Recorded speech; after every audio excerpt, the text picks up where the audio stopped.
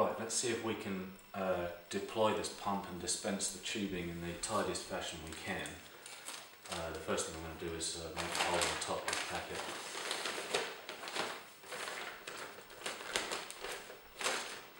Get this ready to go, cut the string off.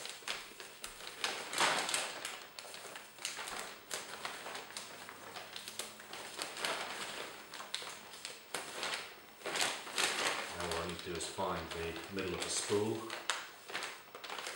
be in there somewhere. There it is. Right, that's ready to go. Let's do the same with the other packet. Okay, so I'm going to hook this up now.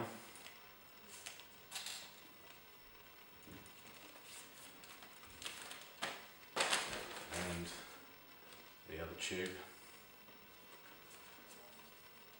Right, so we're all connected up on the bladder pump. So now I should be able to just dispense this tubing together. Okay, so let's have a go at deploying this pump.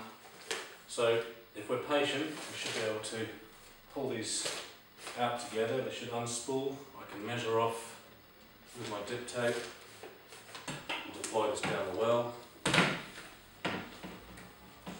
slowly but surely, this tubing should come out together. As you can see, it's spooling out quite nicely.